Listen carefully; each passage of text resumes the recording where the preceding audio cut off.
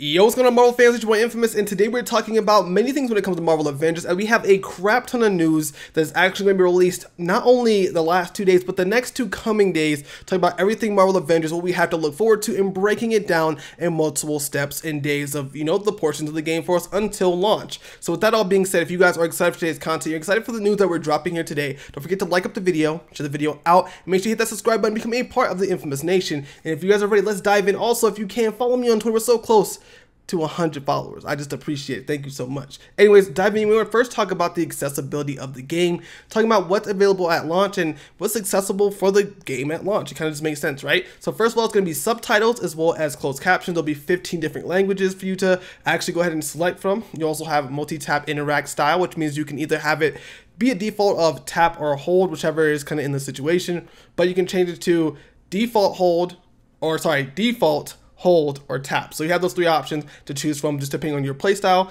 Of course, we know that the difficulty will be easy, normal, hard, and brutal. One day I do want to play on brutal, but I think I'll just play on normal just to get the story done. You have camera and shake sensitivity, which is fantastic to help with a lot of those things like those shaking movements, any streaks on the screen, anything like that. Plus, it's really great for characters like Hulk, who is a little bit more, heavy and he shakes the screen, so it's going to be really fantastic for characters like him. Also, having the target lock option and target assistance option, and there is a slider for that, so you can adjust that as needed, as well as button mapping. So that's fantastic. And again, give a shout out to the Marvel's Avengers countdown page. They have been on top of everything news left and right. We also have some additional information here talking about what's in progress, what they're working on right now, which is actually really, really exciting. Those things being high contrast mode for the UI, subtile sizing options so you can make the text a little bit bigger, and then motion blur, which will have a slider. They're working on all those things for you to really just improve, kind of improve the quality of life for all the people who are playing the game. In addition, they're working on some really cool options that I wanted to talk about as well, like giving controllable settings to your AI, and other things are coming as well. And so they are working on kind of cleaning up the gear so that way everything seems a little more flushed out.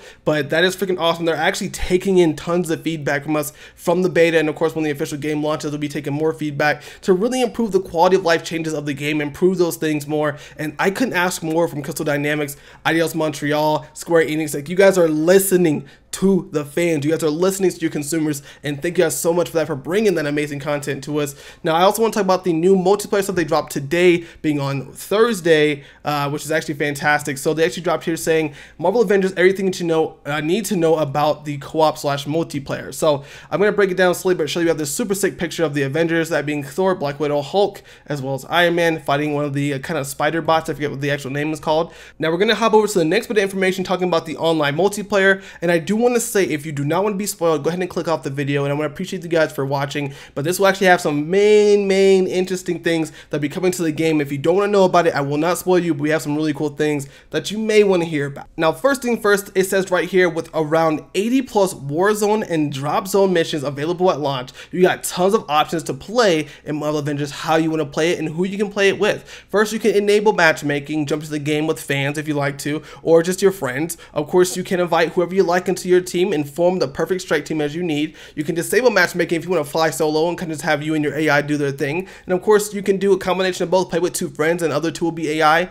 as we've seen in the actual beta. Now, of course, there's this super sick picture that may pop up in here. I love the picture, it looks dope. But today we're going to be talking about everything about what's kind of in this list. I'm not going to go through it all, but I'm going to tell you what they are. Of course, you have the Reassemble campaign, which is the story following Kamala Khan reassembling the Avengers and then playing throughout that entire story versus MODOK. You have the Avengers Initiative, which is playing on the online, getting gear, unlocking new heroes and stuff like that, which is pretty much like entering your war zone, that big table you have there. You have the war zone, which of course we know is the different missions. You have the war table, which is the table. Strike team is building up your team, stuff like that, and really making sure that your team is strong. There is no duplicate heroes in any strike team, so you cannot have 4 Captain Americas, you cannot have 4 Hulks. It is one single character. You will also have things like hero level, power level, and challenge rating to adjust the rating of how difficult you want it to be. Not to mention this super sick picture here, but you also have, unlike the beta, you also have things like faction missions, which will kind of play a part into rebuilding the outpost. Drop zone mission, which is really just a get in, get out, quick play. You have the shield vaults, which is really nothing I know too much about,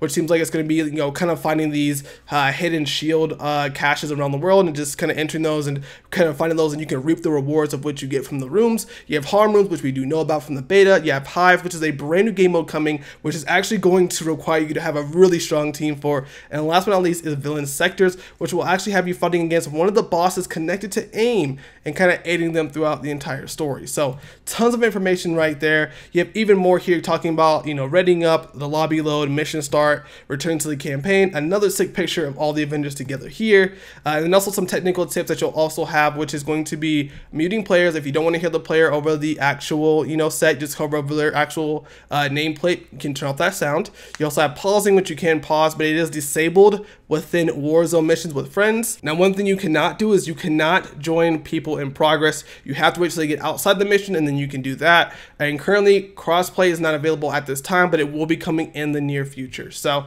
it's really cool, really cool. But they also said one thing here. There is some NAT types. Read this if you like to. I'll have a link for everything in the description down below for you guys. So just make sure that your NAT type is up to code, and you guys are good to go. But that really is all the news for today. This is the news from Wednesday as well as Thursday, talking about the accessibility and the multiplayer / co-op play of Marvel Avengers. I hope I didn't spoil too much for you guys, but I am beyond excited about this game. I cannot wait for this game to drop, cannot wait for this game to launch, and I am excited about it. Anyways, if you enjoyed the content, you enjoyed what you saw here today, don't forget to like up the video, share the video out, and I will see you guys all next time. Thank you guys for watching. This has been your boy Infamous, and I am out.